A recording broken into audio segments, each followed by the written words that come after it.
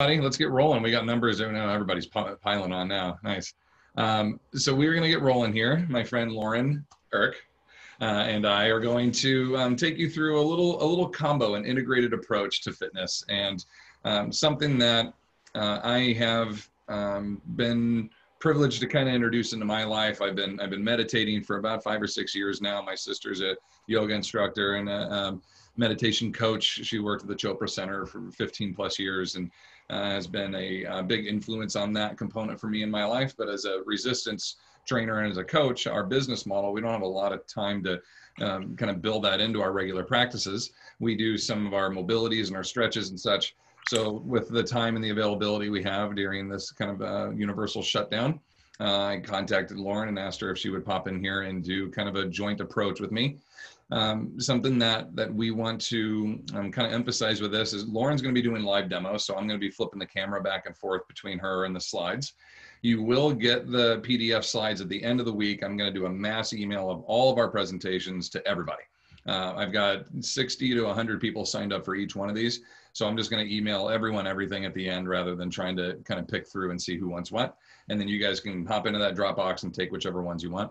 But when we go live to her screen, you won't be able to see the slides. But I will show you the 8 exercises for the shoulder and the 8 exercises for the hip and all of her cues. She's got all that on there for us. So you will get that afterwards. And then all of my exercises we have, I wanted to be able to film this live with you in our studio, but our lockdown here in California, we're not really allowed to go down there all that often. So I did video analysis basically of my clients doing it. So you'll get to see those on there as well. We are open for Q&A at the end. So feel free to click on your tab there, do Q&A. We will not answer those live as we're going. We'll do them at the end. So we're happy to go through that with you. And then Annie Curry says, hello. Hi, Annie. as we work our way through all the content, even if it's a question from slide number 1, throw it on there and we'll revisit those as we go. Sound good? All right, so yoga and resistance training, a little marriage here of the two. Our keynote speaker, Lauren Eric. Lauren, I'll let you go ahead and introduce yourself a little bit. Hey, Robert, thank you so much for having me. It's been a real pleasure working with you over these past few weeks, and I'm very honored to be on your Education Week. I actually am in Louisville, Kentucky, a little further away from you. Mm-hmm. And I own a wellness center here called Yoga Integrated Science Wellness Center. We specialize in muscle activation techniques, personal training, yoga therapy, and also group classes. We do yoga, Pilates, and resistance training type group classes. We also have a 500-hour teacher training program that we specialize in a more anatomically based biomechanics types teacher training that is available for credit through the Yoga Alliance program. So we've been doing that now since about the year 2010, and I've been presenting internationally now since about 1998. So I'm really excited to be here. Nice. Well, yeah, thank you for being here. I've been so impressed with your content and everything you put out. We just met a couple, 2.5 weeks ago, doing a panel together, and a lot of our business practices and the way we go about things and our research for content and kind of our obsession there of the science of things really connected with us, and we've grown into a really good friendship here just in a couple of weeks. So the COVID shutdown has brought some good things to our lives here as well.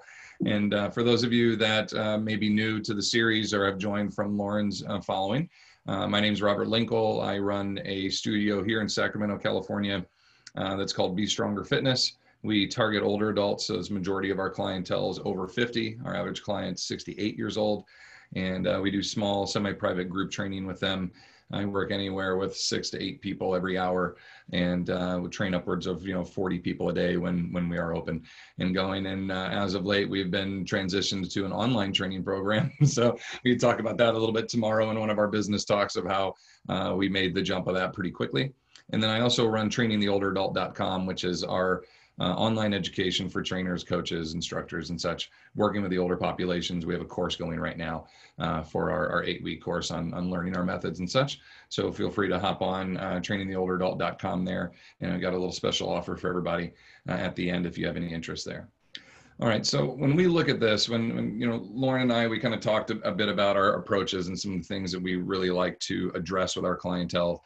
And when it really comes down to like the basic nitty gritty for me, the two things that we address with, especially with our older populations the most, And it's gonna at least improve, I'd guess, upwards of 80% of their limitations or true injuries that they have, is learning how to hip hinge and develop hip strength, mobility, stability, flexibility in the hip, and then same at the shoulder. So we really wanted to kind of address those two areas with you today and to kind of showcase what we're working on. The ultimate goal for me from a strength and a resistance component, and as well as a performance ability on one side, is, you know, the average person, through a really good study assessment with the NSCA, we did a basic mechanic breakdown of people on a daily basis, and they'll perform over 100 hinges a day. That's if you're picking up your shoes, that's a hinge. If you're hinging over to pick up your purse or your keys from a tabletop, that's also a hinge. So we'll perform over 100 of those a day. Knowing that that mechanic is so prevalent in what we do every day, we need to make sure that we're performing those mechanics well, and we're not over abusing or moving them in mechanics that are poor or causing more damage. Properly picking things up truly off the floor, not just from a hinge mechanics, but straight off the ground. And then also being able to put them back and or place things up overhead and take from overhead. The posture of what we address from the shoulder, rows and presses and carries and such. We think about groceries and taking those loads from the car into where we're going, their travel bags from the floor up to the overhead compartment, daily function type movements that we want people to be able to perform well and not have to rely on someone else or on potential injury occurring. Those are the two really big key goals that we're addressing today, is how can we develop great mobility, stability, flexibility with some of the movements Lauren will show you, and then how can we implement some strength components on that end with some of the resistance pieces that we have. So Lauren's going to take the lead here with us. I'm going to throw the camera over to her, and she's going to pop back and demo some of these and take you through some cues. You are going to see this on your slides. Okay, so she has 8 exercises she's going to take you through. It'll give you the exercise, the special name for each one of those, which I hope she will enunciate for me, and then all the cues and components there that you'll address at the end. We have all 8 of those listed here for you. Again, you'll get those in the PDF, and then you'll come back with me and we'll go into the shoulder with some exercises there. So Lauren, when you're ready, partner, take it away. I'm ready. Thank you so much, Robert. I just want to start off by saying that what Robert is getting ready to show you after this is going to be... Can we get your camera down, Lauren? Oh. Is it too high? Yeah, a little bit. Keep going. Yep, right there. There you go, bud. Perfect. All right. Okay, so again, what Robert is getting ready to show you is going to be a lot of applying external loads to the body to strengthen the shoulder, which is extremely important. In my teacher training program, we stress so much the importance of muscle contraction, and also the strength of the core is being paramount, especially for the aging population. So I'm going to show you 8 different things that you can do with your clients.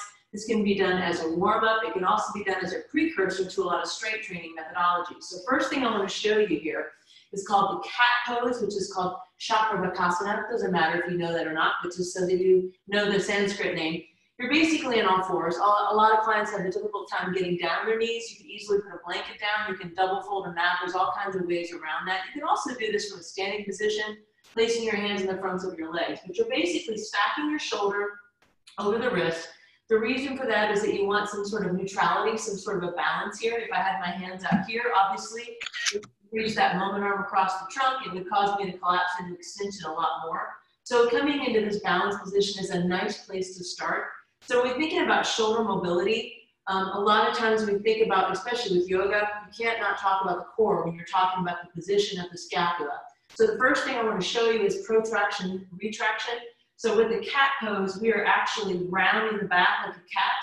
Now, obviously, this is working against gravity. We can also increase our load by actually pushing our hands together. And by pushing the hands together, this performs scapular protraction. Not only will it cause protraction at the shoulder, it's also going to really enhance spinal flexion.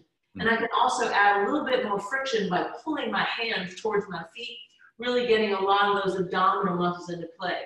Countering that, we move into the next pose, Vidilasana, which is actually the cow pose. And you can see this is extension. A lot of people are going to have a difficult time looking at this. I suggest looking at this before you put your clients on a lot of different exercises, just testing out their lumbosacral mobility. So as you exhale, we're flexing into the cat pose, and as you inhale, we're going into the cow pose. And you can see if I push my hands apart, meaning this way, it causes scapular retraction, right? And that's going to enhance a lot of my extension piece and my spine, which again is going to help you to set that scapula, especially when you're getting ready to do any kind of rowing or overhead pulling type of motion.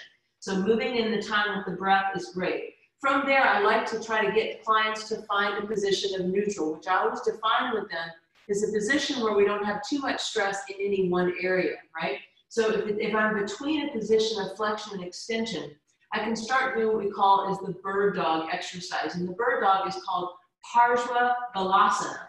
And as you inhale, we're taking one leg straight back, so we're in hip extension. That's going to automatically tell you a lot about that person's ability to maintain that trunk position. So it's pushing me into trunk rotation. I'm having to use a lot of my trunk rotators to stop that from moving.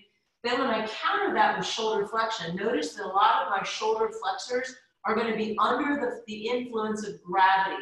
So it's kind of an interesting way to treat that. A lot of times we work with our clients, we're just doing these types of things in the warm-up, but you can realize gravity is running straight through my arm. Here, when I'm in this exercise, I'm actually resisting gravity with the mass of my arm and contralaterally pushing a lot of that load into the opposing hip. This is a great exercise to do. A lot of times I'll start with a client where I'm going kind of slow and having to hold that position, sort of assessing if there's a lot of wobbling around. And then eventually you might want to move into more of a cadence where you can move back and forth and just test that person's ability to control that. For a little variation, you can move into shoulder abduction, hip abduction, which is put a little bit of stress on the lateral flexors as well in the spine. And then what I like to do with my clients is add a little variation. I'll just show you. If I flex my knee and extend my hip, I can actually depress and retract my shoulder, perform a little rotation in my trunk, and just kind of reach back and see if I can actually, couldn't find it there, if I can actually take my foot. And a lot of people, lever lengths, genetics, all that's going to take into consideration. At the same time, I can do the same thing from underneath by coming into that cat pose, by adding that knee to opposite elbow, which is going to get a lot more of my spinal flexors in play, all right?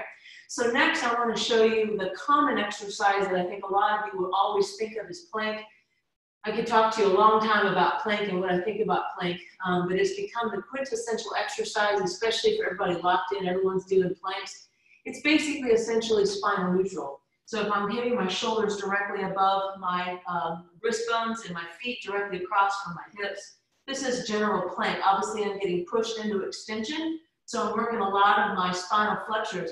But the nice thing about shoulder mechanics, I can do a lot of frictional forces to really warm up the shoulder to get ready for some strength training. For instance, if I'm holding plank and I'm shoving my hands together, I'm going to be moving into protraction, working my chest muscles. If I'm pushing my hands apart, I'm going to work into retraction, which I'm working a lot of my retractor muscles. If I push my hands forward, I'm not only pushing myself into extension of my trunk, but I'm also working with the elevators of my shoulder. As I'm pulling my hands towards my feet, I'm not only coming into a flex spine if I'm not controlling it, I'm working into scapular depression. Now in yoga, the next position that you a lot of times will see is this hovering motion, which we know in fitness as the shoulder push-up or the tricep push-up. If I want to decrease that moment arm from front to back, I could actually lower down onto my knees. That way I have less trunk stabilization. But again, this variation will really put a lot more stress, particularly on my shoulder flexors, if I'm kind of moving in this particular motion. It's going to increase the moment arm both at my shoulder as well as my elbow. So it's nice to get that tricep going. We know that the long head of that tricep is a big, powerful shoulder extensor. So it's nice to kind of work that into your position. And I think for a lot of people, especially your older adults, being on your wrist is going to be a challenge for them. So if you're going to do these kind of exercises, you might want to consider rolling the mat up so I can limit my wrist extension. That way I don't have to come into that 90-degree position. And then also I would almost always, especially for females and males too, they don't have a lot of upper body strength. I would almost always have them come down on their knees when they're a little older. And then you can limit how far down you go, right? Because the further I go, you can see my elbows coming further and further and further from my base of support. And then obviously the risk is developing that sort of protracted position. From there, and I'm talking kind of fast, I know because I'm trying to get done so that Robert can get on. is going to be my cobra pose. Now, one thing I want to caution about these cobra poses and back bends, what we call in fitness, a lot of your clients that have these postural issues that Robert's going to be talking to you about, where we sort of have this sort of rounded posture, the moment I go supine, prone on the floor, I've already maxed out my range. So for a lot of my clients, I'll actually put a blanket down right under the hips. So in a little bit of hip flexion, I'll kind of demonstrate, I would be more like this off the floor, so that now my upper body is actually hanging forward.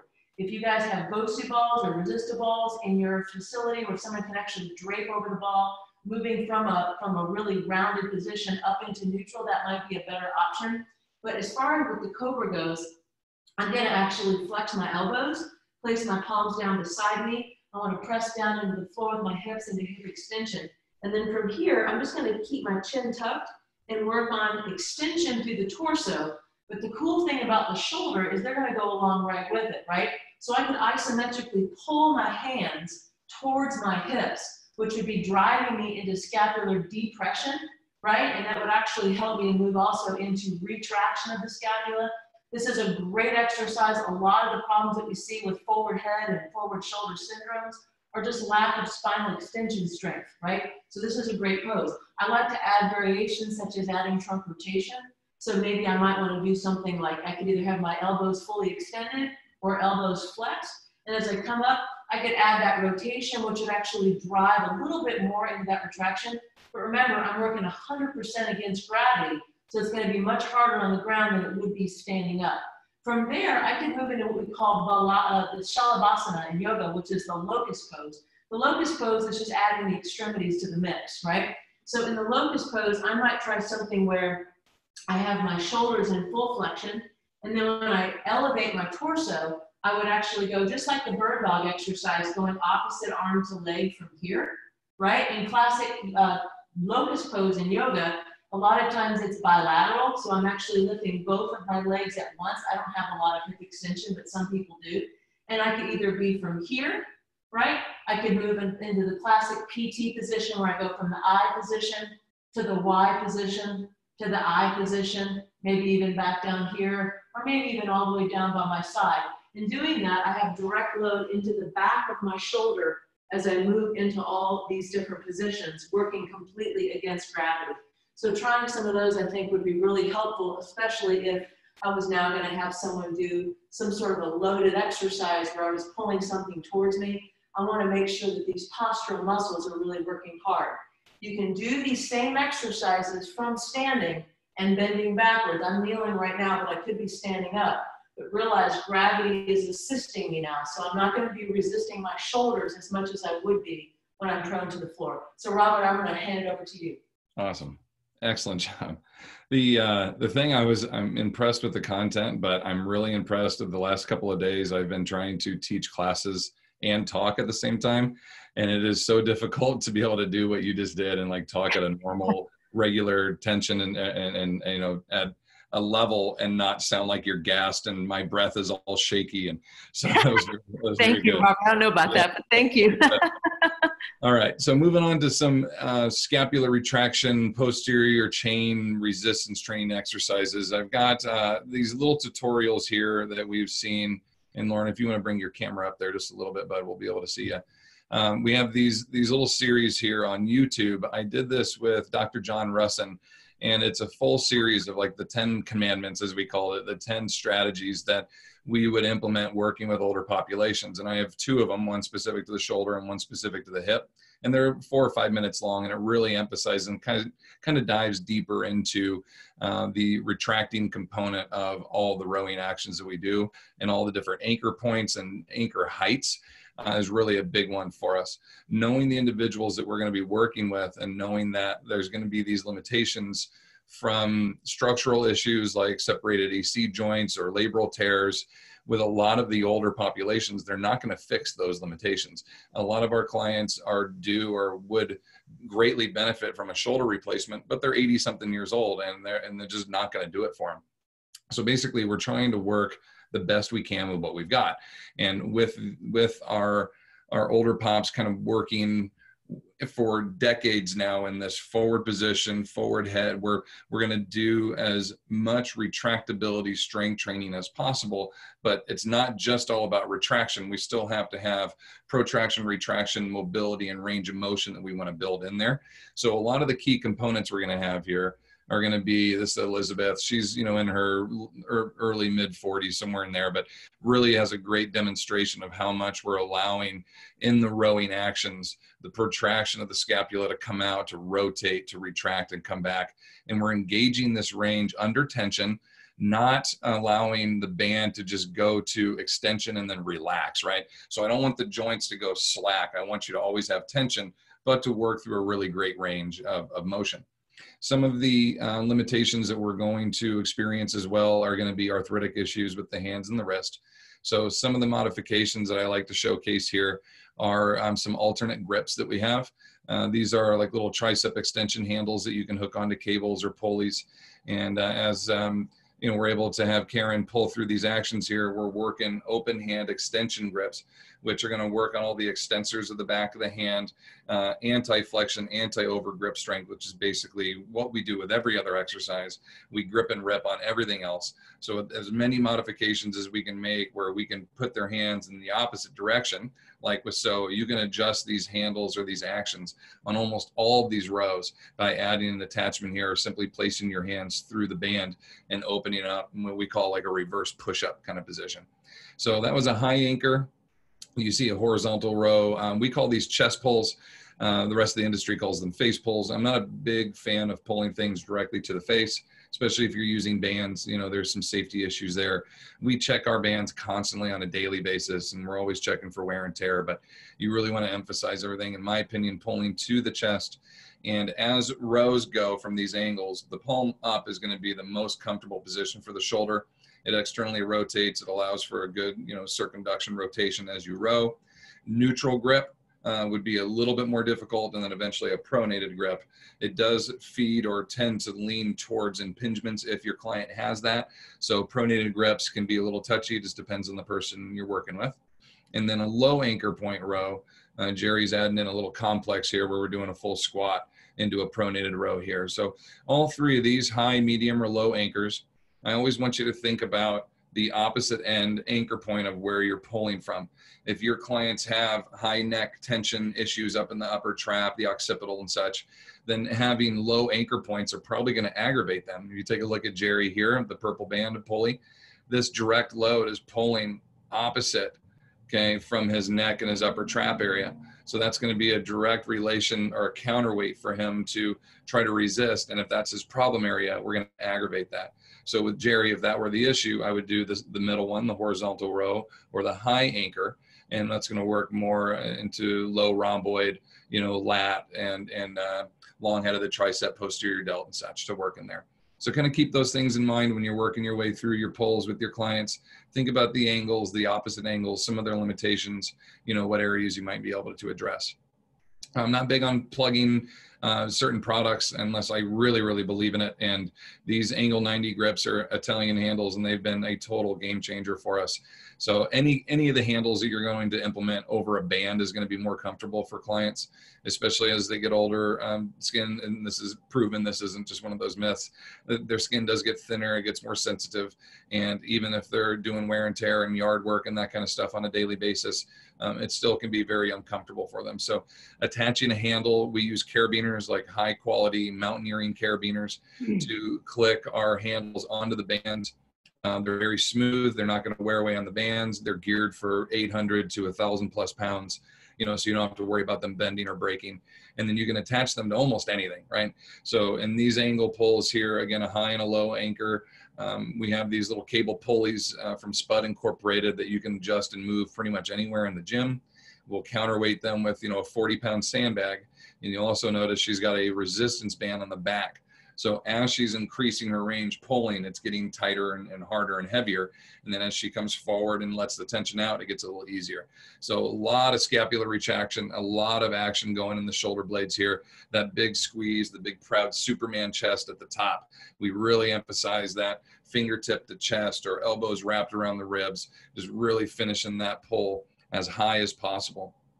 And then with our low anchors here, this is just a simple anchor point with 2 resistant bands off the floor. So you don't really even need pulleys sometimes. You just need an anchor position to put them into. Linda's 68, 70 years old. Look at those arms. I wish I could say I had something to do with those, but she had those before we started training. But 15 years I've been working with Linda. These little, we call these row your boats. This is a true kind of a hinge forward action where we're creating a range of motion. We're using our momentum to help us. But once she gets the band back there, she's eccentrically letting it out slower than her concentric action coming in. So if I'm going to cheat a little bit and use momentum to get it back there, I want to work a little harder on the other side, kind of like doing negative reps, right? Arnold famously said, if you're going to cheat to make something more difficult, it's not really cheating, it's a benefit, right? So we kind of implement that same strategy with our row actions. And this is called a pivot point. I have 2 or 3 webinars on YouTube that explain these, so I won't go into those too deep, but working your body's levers against a lever is a huge, huge perk. So this is a 35-pound kettlebell with one of our awesome handles on there, the angle 90 handles, plus a resistance band. So she's able to work through a range of motion. She doesn't have to worry about stabilizing the weight because it's on a pivot, it's on the strap, but she has a consistent load plus a rubber band in there that she's engaging, making it more difficult, harder to close. Ruth is my longest tenured client, 16 years I've been working with her, and pretty much every day we do a little something different to challenge her. So that's a very good one there. And then Gary here, high anchor row, again, a little row your boat. Notice how quick he comes down in that slow eccentric out. Heave the weight back, chest up, pop it in there, let it out really, really slow. It's got 3 bands on there, working a big resistance. That's a big eccentric load that he's working against here, okay? So eccentrics are great for building strength, for working on these postural movements. They're a good emphasis that you can incorporate into your training strategies with some of the same actions you already do, just changing the tempos, maybe a 3-second or even a 4-second negative can be pretty challenging. And then some of these complexes, once your clients have mastered some of these other actions, these other pulls, complexes are a great cognitive component, a mental training component to incorporate in here too. You know, we're working a high angle pull with rotation, you know, while doing an alternating arm press overhead. You can also work into a standing position with a horizontal row. Okay, this is the monkey see, monkey do, you know, rub your belly, tap your head kind of action. And you can see people really struggle with the, you know, the coordination to coordinate and to perform these movements, to manipulate these movements. And once they kind of get the rhythm down and get the action down, we do a lot of actions, not necessarily just like this in life, but we'll be rowing and pushing one thing at the same time or grabbing and twisting at the same time. And so we do want to kind of incorporate some of these actions, these mobilities with our clients as we can. 45-degree angle row with a lateral raise, okay?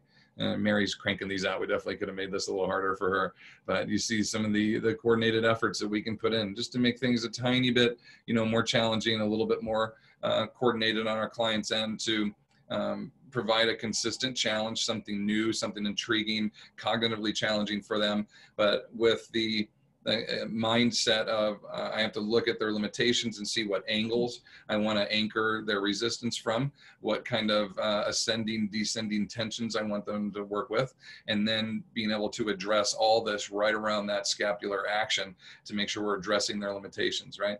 So we're going to have some different pains or some different impingements or limitations. Little tiny changes from hand position, angle, and heights can help you overcome those and really integrate that into your client's success as they, you know, kind of work their way through their shoulder improvements. So that bit kind of wraps up our shoulder action here. I'm going to let Lauren go back into this now with the hip activations here. And again, we have the 1, 2, 3, 4, 5, 6, 7, 8 different exercises she's going to take you through. I'll throw it back to you, Lauren, if you want to tip your camera back down there, bud, and you're ready to roll. Yeah, I'm going to wait and make sure this is good. That looks about right. Yep, I think you're good there. All right. So just kind of watching what Robert was saying there, I do think that there's a point that I need to make about the differences between what he's doing and what I'm doing, just so that y'all get it. There's a lot of research now that's coming out of the industry about the value of isometric training. You know, sometimes when we're obviously working out at a gym, we tend to, and I've been a part of this group my whole life, the eccentric, concentric, you know, moving a position and exercise is about a rep. Yoga is a little different. I think there's a lot of people out there that look at yoga as like, I'm going to do a flexibility exercise. what we're essentially doing in yoga is we're taking the person to the end of their range of their joint. As we age, this availability to move actually makes it gets a lot smaller. So as we take someone to their end range, the idea of what I'm showing you with all these exercises, I'll try to be more clear about it, is that we want to make sure that that person, when they get into these vulnerable positions, the resistance may need to be a little bit lower. That's the definition of an isometric. For the weight not to have its way with me and move me, I have to be able to come up with enough resistance to counter it, so that we know the definition of an isometric is no change in length. And while we're holding some of these positions I'm going to show you, we want to really concentrate with our clients about making sure they're doing a lot of deep diaphragmatic breathing so that they can really be conscious of their core, stabilizing, meaning not moving their core. We want to hold a lot of the positions that I'm going to show you for at least 5 to 6 seconds before we switch. You notice a lot of Roberts were kind of going in and out, which is traditional strength training. But these two things, when they marry together, you'll actually give your clients more control over the weight that they're moving. You'll actually have more of an idea of where their shoulders are, where their trunks are, the trunk position is currently, and also how to control their hips a little better, which is really essential when we're talking about older populations, when we're thinking about falling and losing their balance and chronic pain and issues like that. So as we start with this, one thing that Robert had said to me, he said, can we please do something about hips in terms of bending over and people having issues with tightness in the backs of their legs, and that causing some chronic anterior hip pain, as well as problems with standing on one leg and actually rotating. So these particular exercises I think will be very comfortable. I'm going to start with a really common one. This is the supine knee to chest pose, Apanasana. And what this is, a lot of people will use this, and I'm sure a lot of your clients will do this at the end of the session. Well, they'll take their knee into their chest and they'll grab it and they'll just pull, right? And so if you notice, when I take my leg up on its own, this is as far as I'm going to go. Now I'm gravity assisted, so the weight of my leg is pulling me down. But the goal of this exercise, if I was going to tell you, I want to improve the contractile ability of my hip flexors so that someone can bend over a little bit better. So one thing I'm going to do, I'm going to place my hands as soon as I notice this is as far as I go. I'm going to place my hands on my shin, and I'm going to tell my client now to push their leg up into my hand. Now, if I'm pushing up, let's say that hand wasn't there, and I'm holding this for 5 or 6 seconds. If my hand wasn't there, my leg would do this, which is knee extension, hip extension, really. So as I'm coming up, I'm actually putting some real good strengthening exercises into, for instance, rectus femoris, muscles that are, not rectus femoris, biceps femoris. We're actually trying to work a lot of our quadricep muscles. Also, the vastus intermedius is a great exercise for that as well. And these are our gravity fighters. And by the same token, I can even tell my clients, once they have their hands here, to direct them, okay, take your leg and pull it away from your hand. So I'm trying to actually engage my hip flexors. Sometimes I might actually have them use a prop. I use a lot of these small little Pilates balls, but you can use just about anything. Anything to fill up that joint space. You can see that now I'm actually pushing into something. So now I'm improving my contractile range. You can progress this by going to a longer lever where that person is actually extending their knee. And you'll see with a lot of the older populations, they may be more like this on the floor. So you may have to put something underneath their head and bring them into spinal neutral. And then for them to be able to raise their leg, a lot of times, especially with gentlemen, they won't get their leg up very far. They've been sitting in chairs, their knees have never had to bend beyond 90 degrees, and so there's a lot of chronic adaptive shortening that goes on in those tissues. So if that's the case, gravity is going to be enough, right? Just to work on getting that leg straight, and people will really struggle with trying to maintain spinal stability while this leg is here. But if you do get that occasional client that has a lot more range of motion, you can see that now I'm essentially balanced. Gravity is running straight through my leg.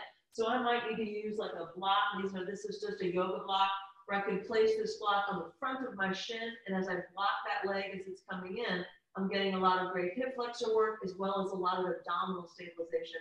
That's going to be a huge assistance to me as I start to have my clients, bend over and do squatting motions and lunging motions.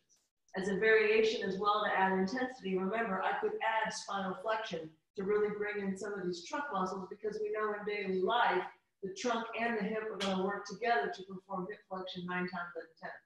For a great counter pose exercise, we move into the bridge pose, which is called Setu Bandhasana. That means the supine bridge. Bandha means lock in yoga, right? So we're locking things. I'm going to come into knee flexion, hip flexion, scapular retraction. So we're still bringing in that shoulder, right?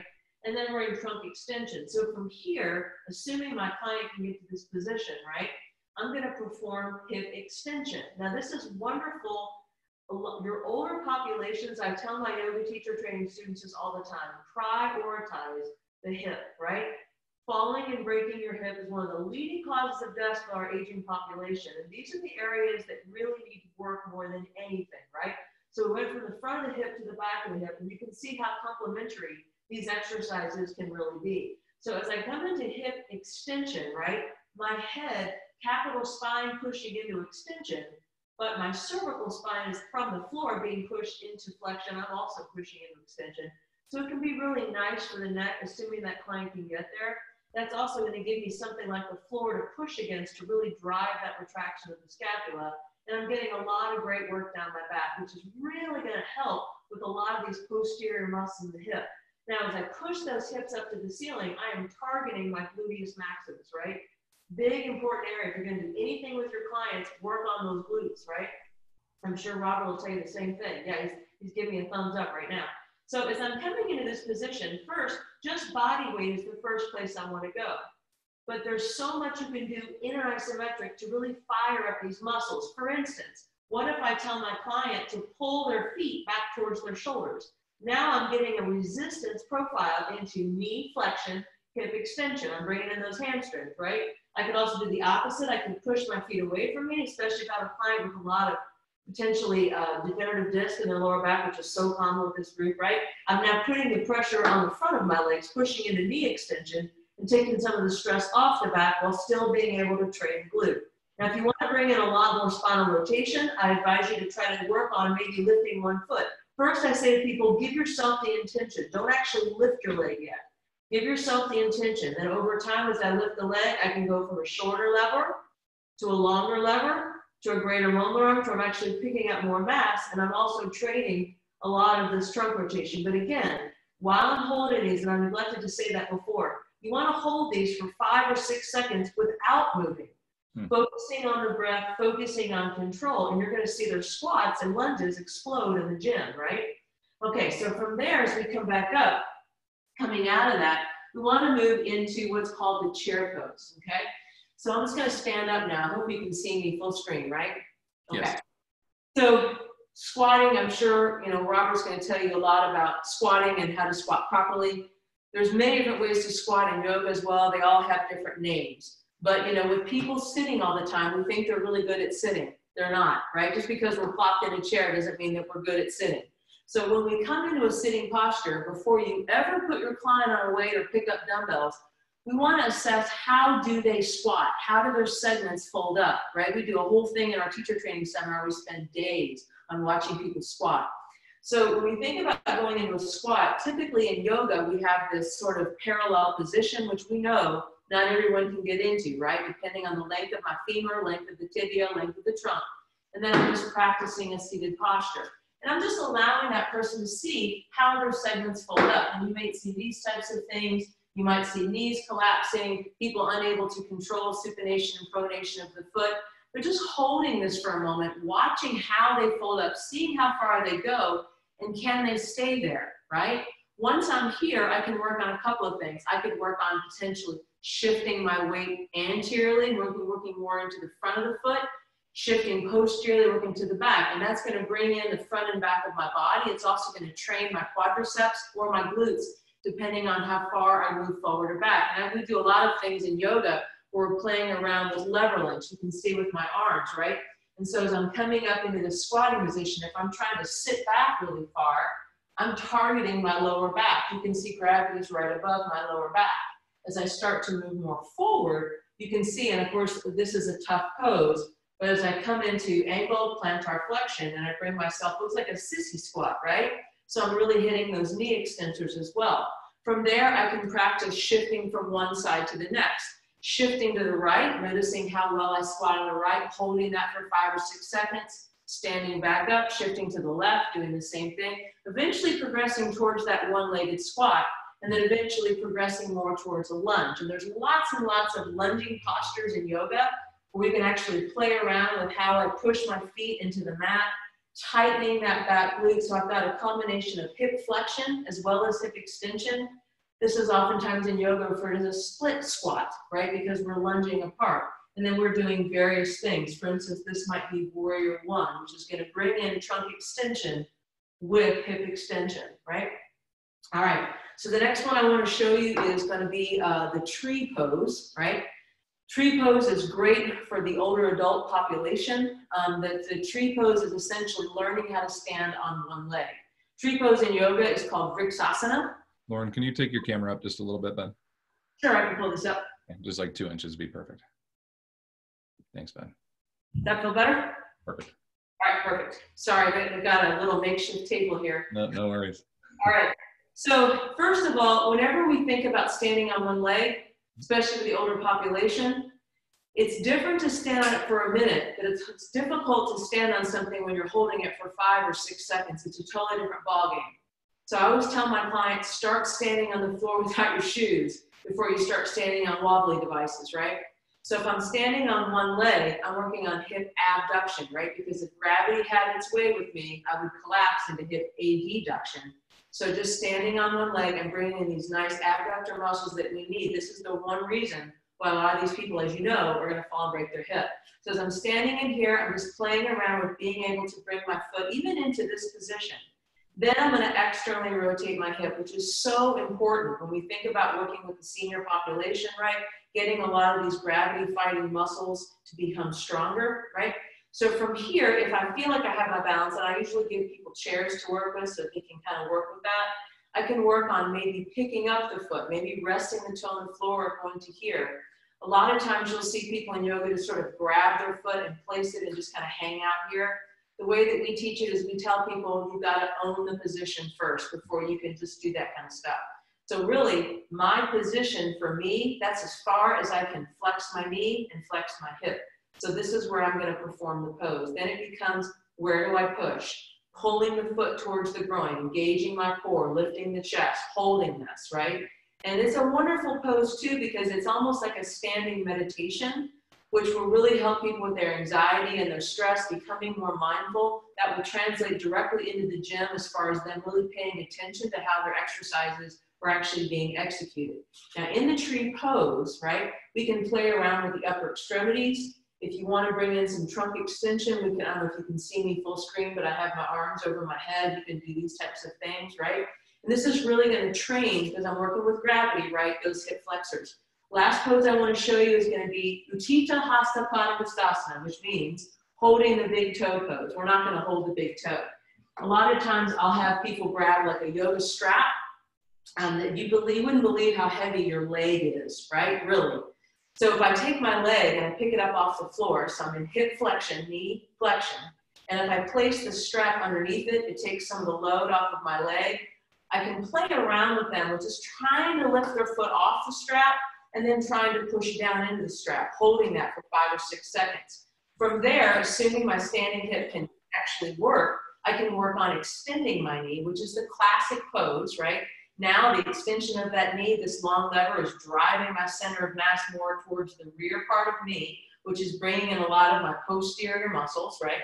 From here, I can work towards, this is B position, hip abduction. So now these standing hip muscles have to really hold and fire and react to what's happening over here, which we really want to train with seniors.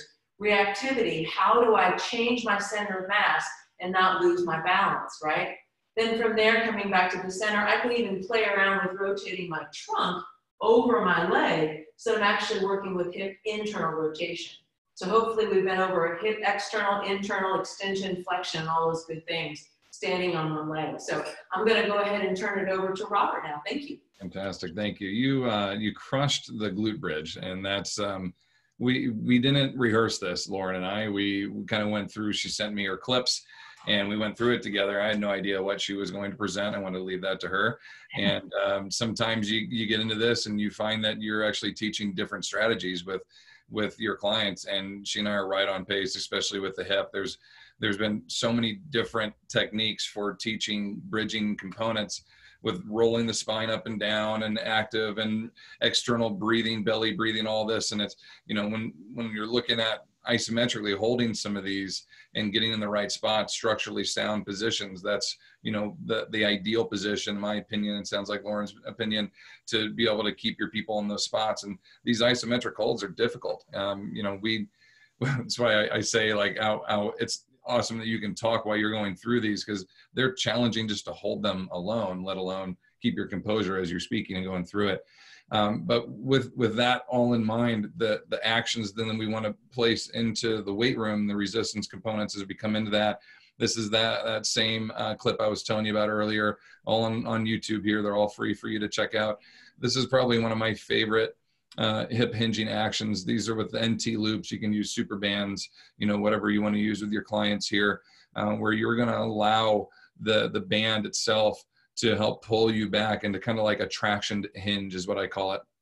And we're teaching our clients hip displacement, teaching them a position that they are learning what it's like to move their hips away, their pelvis away, and then forward rather than rounding at the spine.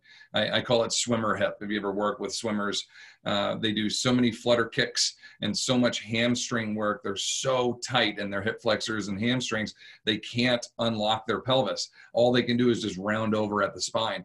And that, along with majority of them going through, you know, puberty as they're growing, their bodies are at all these different lengths and they're growing pains and all this. And it's just the most awkward thing to kind of teach.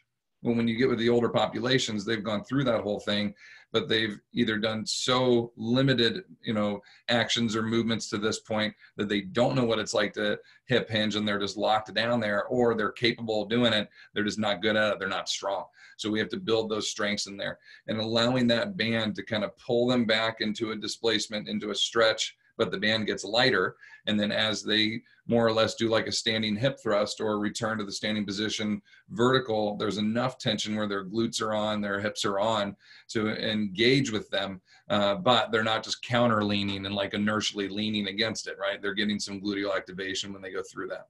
So Lauren nailed the floor bridge, one of my absolute favorites. I call this a self-anchored bridge, and with the feet elevated. And if you can instruct your clients to get to a point where they're capable of doing this with either a 4 or 6 inch elevation, or up to, I'd say, maybe 12 inches at most, this band here, you guys know the little mini bands you can get from Perform Better or from Spry or Power Systems, whoever. Our old bands, we replace those every 8 weeks. So our old ones, we loop 3 of them together and we make this long band. And so this is, you'll see a knot right there. And then there's another knot over here. Those are 3 mini bands looped. Since we can't use them in the weight room anymore because they're starting to get worn out, we don't want them to break on our clients. We'll loop them together and use them for this, for some self-anchor. So I get external rotation at the shoulder. I'm getting that activation like Lauren was talking about, pulling the band down into the floor, arms down in. So really they're floor anchored with really good posture, that good Superman chest up. The rhomboids are active to anchor. You're digging, just like she said, you're digging your heels down into the box, and we'll actually cue people in the beginning to try to tip the box over towards them, because that's really going to activate that hamstring glute gastroc. And you'll see people the first time they do it. That's why I was pumping Lauren when she was doing it, giving her the thumbs up. You'll see it like sniper their hamstring, and they'll grab at it, right? And they're like, whoa, they're so quad dominantly pushing when they bridge, or when they bridged in the past. And now that they've learned how to pull up into a glute bridge, it's a whole new ball game. So it's exciting to see it, because I'm like, here it comes. Here, the first time they're going to do it, and then sniper, and it gets them, and you're like, yeah, that's what I'm looking for, right? That's the action that we need. So that's a floor-based hinge or a floor-based bridge that we want to kind of integrate with our clients, especially with that resistance if you can. Some of the other practices, these are the ones we do in our warm-ups and our mobilities, just a real simple wall hinge. Evan Osar is a real good friend of mine, and he teaches a lot of these great, mobility corrective exercises. And so I got everybody in my group to come back and do it at once so I could take a video. Normally there's just 2 or 3 of them back there, but hands placed at, shoulder height, maybe a little bit lower. And then they're physically pushing into the wall with their upper half while displacing their hips back, kind of sticking their tush up in the air to work that release of the hamstrings, the opening, the shoulder blades coming together, the long erectors in the back. And then this is a triple band activation here. Same displacement one I showed you with me in the video earlier, but Lynn will have a band around her knees and one around the elbows here. So she'll have a retraction of the band of the upper half pulling apart. She'll be resisting, getting some abduction at the knee, at the hip. to get the glutes to fire a little more, and having the band breaking at the hip in the middle. So really we're firing like everything on the posterior chain to help into this hip hinge mechanic, which is something we would progress up to as we start to add load, right? Here's Steve doing one of those floor anchors, again, a little bit heavier band, but with a band around his knee as well. Steve was pre-hip replacement in this, so this was a good key component for us to kind of work on these progressive loads that got harder and easier for him as we went up. And then our clients, when we feel comfortable taking them from floor base with some kind of resistance to a vertical, this is one of the first exercises we'll teach them. This is called a deloaded hinge. And the band itself is looped over a pull-up bar ahead. This is a 20-pound band at double, gives about a 40 pounds of pressure of a deload. So as she's hinging, she's pushing her knees apart against that band. She has a valgus collapse. She was diagnosed with gluteal amnesia with our PT, so she has no idea how to work her butt, right, or how to activate it. So we put that band on to get the hips to fire, the glutes, abductors, all three to go. And then as she sits into this hinge, she's basically driving her hips backwards while pushing the band down, but not bending over, hinging. And if she's, 130 pounds and that band is 40 pounds of resistance at its lockout, she's about 90 pounds of pure pressure through her body at the bottom. So we're deloading her, allowing her spine to work through a deeper range of motion that she would typically not be able to do, or wouldn't be comfortable, or would be kind of at risk of hurting herself if she didn't have something to engage against and something to make her lighter. So that's one of my favorite ones to do as we go vertical. And then some of the other ones here, these are self-anchored, as I call them, meaning we're looping the band under the feet. Todd is post-knee surgery here, so still has his brace on, but we get this deload at the bottom. We call these retraction shrugs. So there's no rotation in the shoulder. There's no up in the shoulder. It's just a strict retract pullback. So we kind of get into that little Superman chest at the top. And all of these cues for the upper body activation, the shoulder blades and such, are feeding towards our ultimate deadlift, right? To be able to keep the backside active while we're doing. So I'll play videos like this with Jerry doing a strict hinge. Jerry's had a hip replacement, a knee replacement, needs a shoulder replacement. He's a cancer survivor, still going through treatment. Like, guy's got all kinds of stuff on his list, right? So when people watch that, they're like, it's not the perfect hinge. His back isn't, I get that. It's so much better than it was, right? So knowing where he was, we weren't able to do any of this in the beginning, let alone with weight. He was on the deloads before, right? Using the bands from above. So we're building mechanics, doing the best with what we have, but I know the guy's got to pick his shoes up. The guy's got to get his groceries out of the, right? So we got to train him to the best mechanics that we can, and some of the added loads that I can assist him or add to him. Okay, this is one of my favorites. These are our simulated rack pulls. You see Jan doing in the back here with a band. She's still learning how to do.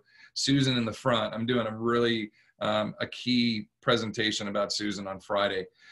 Susan could not bridge her own body weight when we started, meaning she couldn't lay down and do a bridge like Lauren just did.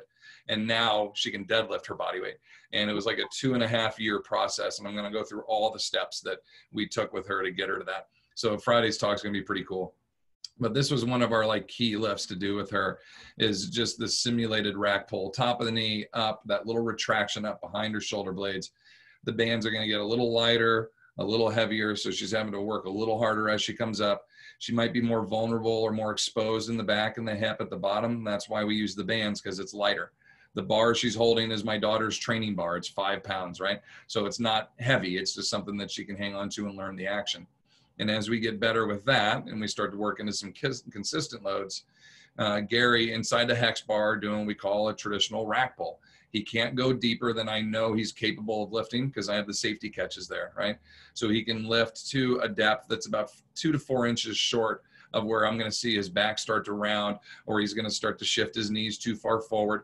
So I will put the catches, the range of motion stop, about 2 or 4 inches above that. And then I can get this great benefit of bone density, muscle, overload and stimulation, all the joint strength, everything I get from some pretty heavy load. 75-pound bar with an extra 20 on there, so he's working close to 100 pounds with these rack pulls in there. And that would kind of lead into a traditional deadlift off the floor for us. So kind of wrap things up for you for the day. Number one, I want to thank Lauren for adding so much great content to this, and for her time putting all this together, to being live in the studio. I know you stuck around for us for a few hours to do this, so thank you very much for that. some up and coming events. We're not quite sure about FAI right now, if it's going to happen or not. If you're FAI followers, we're still trying to see when a lot of the stay-at-homes and some of those are going to be lifted, if we're going to do the event or not. We had a pre-con, Evan and I, set up to go through this whole arthritic training program of all the major joints and how we would do correctives and resistance for that. And if that does not happen, we're going to do it online. So I'd just like you to be aware of that sometime in May, June-ish, somewhere in there. We're definitely going to deliver that either way. And then this is kind of a special we've opened up, since we are no longer doing section 3 of our course live in person because of all the travel restraints and everything going on. We've taken the whole thing online, and we've reduced our price by $200. So we're happy to do payment plans. Anybody that wants to come and do this, here's your code here. And then if you want to hop in and do our training course, I know we do have some more time at home right now, depending on your business models and such. If you want to do something like that, I'm totally flexible to work with you. I'm not trying to gouge anybody financially, but if you want to invest on something like that, shoot me a message, let me know. We can work out whatever you want.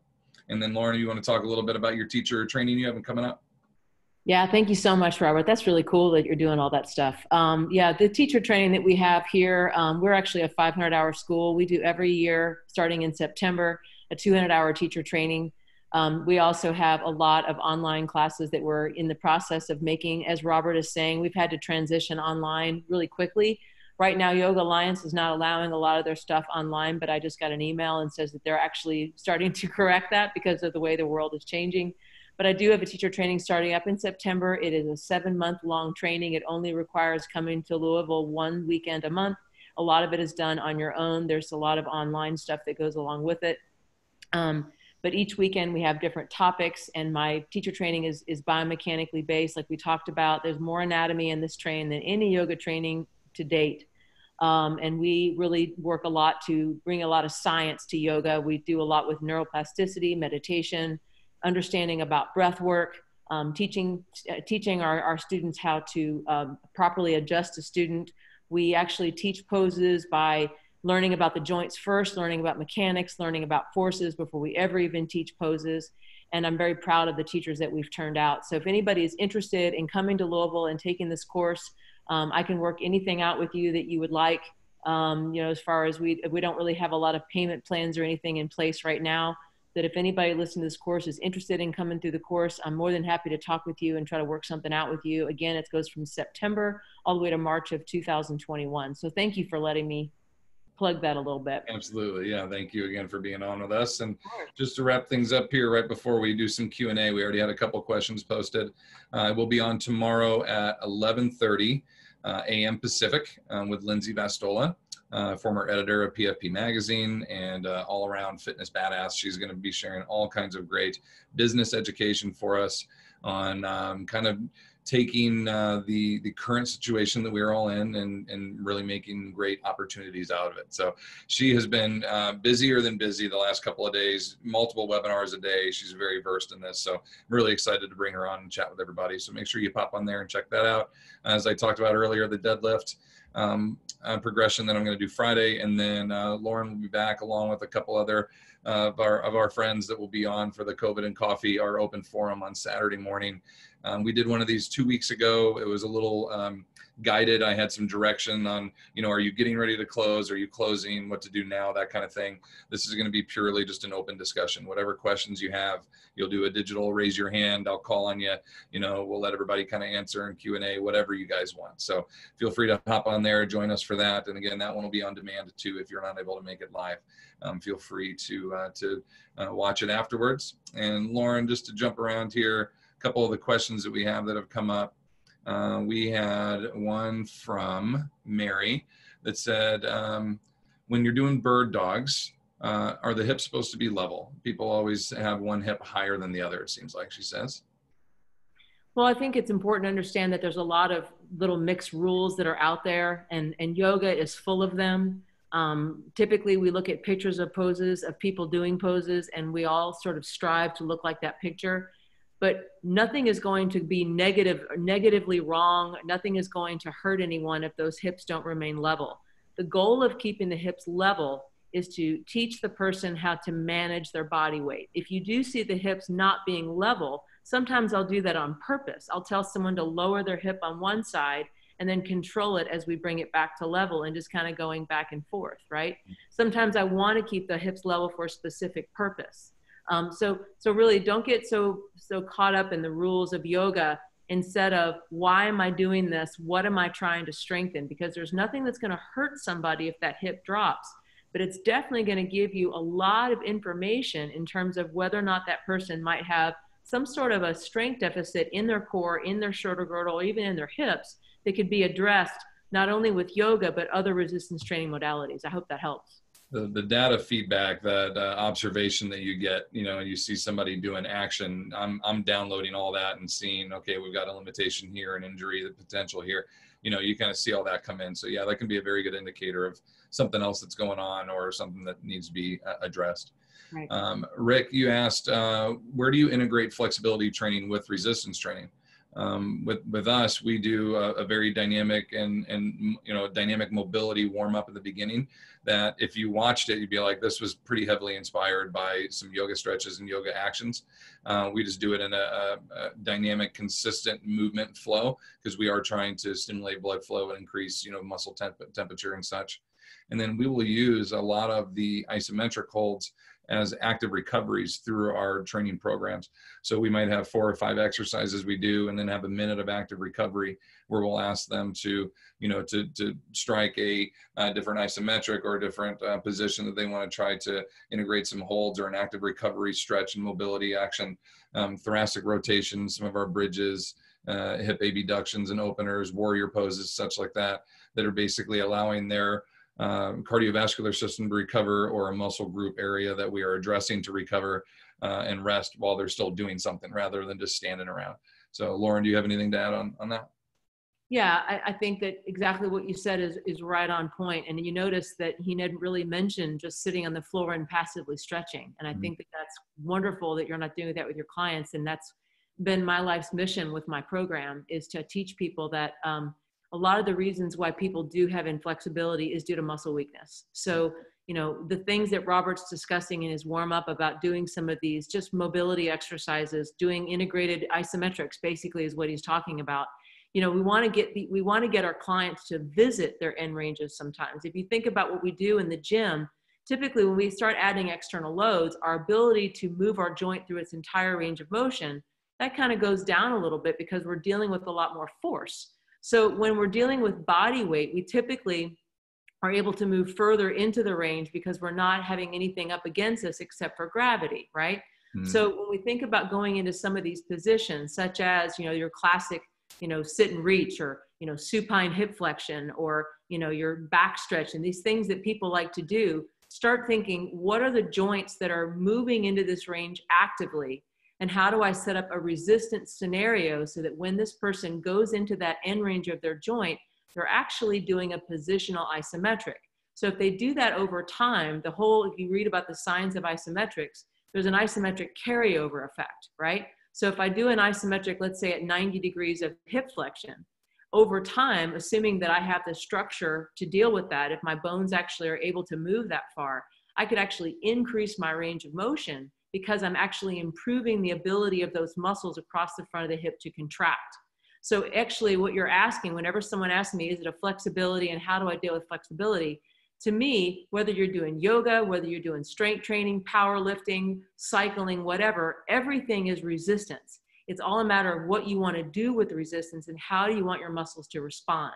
So I think if you look at it from that perspective, your warm-ups might consist of more body weight positional isometrics moving towards more of your traditional strength training exercises, and even some of the things that Robert was showing you, which were very integrated with different body parts moving in different ways to where now you're having to coordinate external loads as well as movement patterns. So there's a whole spectrum of resistance training that you can do with your client. And I think that if you progress those safely, according to that individual, over time, their strength and their range of motion should improve together. Great success there. You started off by mentioning static stretching. As new information has been released and new research on that, and I know Dean Somerset and a lot of these other Canadian experts that do research on this have highlighted there's really zero benefit is what we're kind of seeing. It's other than it's a mental, it's a cognitive thing of like, this feels good, I enjoy it, but it's not actually producing increases in range of motion, relaxing tactile reflexology, any of that. None of that is occurring. So is that, do you agree with that? 100%. Okay, Muscles okay, are not designed to stretch. No. Muscles pull. Muscles are designed to create tension. They're always under tension. So all of these stretches, that people want a sensation, right? That's what they're looking for. They want to feel a sensation. We have this thing we do in our lectures, like, did I stretch? And I keep going back further and further. And then it's like, then all of a sudden I go, I'm like, oh, so stretching is a facial expression, So really, now we're stretching. right, now we're stretching. So really, we if we want to feel some sort of a sensation, that's a resistance scenario. And a lot of the reasons why people, again, if my hamstrings are tight, maybe they need to be tight for the specific activities that I do during the day. If I'm a runner, I don't need to be able to bend over and touch my toes. Maybe my hip flexors have never been there before. So when we start to take people into these big stretching programs and try to improve flexibility just by having the muscles that are actually performing the range just sit there and do nothing but just get acted upon, it can not only do nothing, I'm going to say that it could actually make you less flexible and the risk of injury. And especially if I'm going to have them come into the gym and do some of the things that you were focusing in on with all those different squatting motions, which, by the way, I must say, brilliant, love it. I think it's amazing what you're doing, and it's so cool to see the older population doing deadlifts and squats, and that's just wonderful to me. If you're going to do stuff like that, why would you want to start them off with less neuromuscular input when you start picking up load? Doing an integrated isometric with progressive resistance training is the way to go. And if we improve mobility, we have to improve stability at the same time. Having more mobility doesn't do anything for you if you can't control it. Absolutely. Totally agree. That's awesome. Yeah. All right. Robin asked about CECs, like for an ACE certification, et cetera. I'm assuming you're asking about our TOA. Yes, we have 1.6 CEUs. And then Lauren, do you have CEUs for your teacher course as well? Well, yeah, right now we're just approved through Yoga Alliance, and obviously it's 200-hour continuing education credits. And we also have all kinds of different, we also have different other workshops that we utilize. They're also available for IAYT hours as well as Yoga Alliance. We're looking into down the road, looking into getting some fitness CEUs as well. But a lot of times what you can do, a lot of what my clients do is they'll partition it to the ACE and the NASM and the NSCA like you're from, and a lot of times can have that piggyback. There you go. Bev, you asked about the tricep extension pull down strap. So I went to Spud Incorporated, and they have the strap on there. They have the pulley. They have the magic carpet. They've got all kinds of stuff that we use. You might see in some of our highlighted pieces. Now, when you go there, they're like a strongman facility. They're designed, and there's guys picking up cars, and you look at it, you're like, I'm in the wrong spot. You're not. They make really good, durable product, and it doesn't matter to me who's utilizing it. I need something that I can purchase once and it's going to last forever. And those are Kevlar straps. I mean, they're bulletproof straps. So, I mean, like you're going to have a good quality product, but they're really soft. They're great material to hold on to that's really comfortable with the grips. So yeah, Spud Incorporated, check them out. Great webinar. Thank you, Annie. Becky Williams, fantastic. Great presentation. Thank you. Scott asked, have you noticed that meditation has impacted your strength training? Do you think that being mindful during strength training is impactful? Your breathing, your awareness practices, meditation, yoga during your strength training components, where does this all fit in? So on my end, there's been some really good research that has talked about, I forget the terminology they use, but it's a mindful connection to the muscle group while you're doing the muscle action. So basically, while doing a bicep curl, I'd be visualizing my biceps, I'd be thinking about my bicep activation, and I would go through that range of motion, trying to make a mental mind connection to that muscle while I'm training it. And there were performance output improvements that were significant. That was more than 5 or 8%, I believe. And remember, study-wise, it's like 2.5% is significant. So to get like 5 or 8%, somewhere around in there, I don't think it was quite 10. That was significant when you're looking at people that are training performance or that are bodybuilders or whatever it is in that sense. Some of the other ones you've seen, like blood flow restriction with the bands and all this, a lot of these other things were way less than that. So just making a mental mind connection to a muscle group, thinking about it, focusing on that, and trying to keep that connection there was showing, extra reps or extra load that was being able to be moved or applied, or reps that were achieved that when they were mindless in doing so, mindless meaning thinking about singing along to the music, having a conversation, it wasn't as significant. So I think when you're really looking at like a mindful meditative set while strength training, that can be a route to go through. But are you going to find like your center light and be able to focus and zone out when you're trying to do power cleans or deadlifts? Like, I don't know if that's the case. I don't know if that's what you're asking, but in my mind, having that connection to the muscle group that you're training, I think there'd be a great significant there. Lauren, what do you think? Oh, I completely agree with what you're saying. There's a lot of great books out there. I would recommend the book, Biology of Belief is a great one to read. It talks a lot, the author's name is Bruce Lipton, and he basically said that, whatever environment that your thoughts are bathed in is what's going to actually bring about your reality. So there's actual studies that, when someone gets up in the morning and they start putting on their exercise clothes, their heart rate starts to elevate, their blood pressure starts to go up. They actually start to, their hormones start to generate, the endorphins start to hype up. And that's sort of what gives us the impetus to go through a workout. When we are present, when we are mindful of what we're doing, when we're quote unquote paying, the definition of mindfulness is to pay attention on purpose. When we're really paying attention, we really, not only the physical part of what we're doing, literally every molecule in your body will line up to make something happen. When people go to the gym and they don't really want to be there, they're doing something to avoid getting fat, or I'm doing something because I hate being here.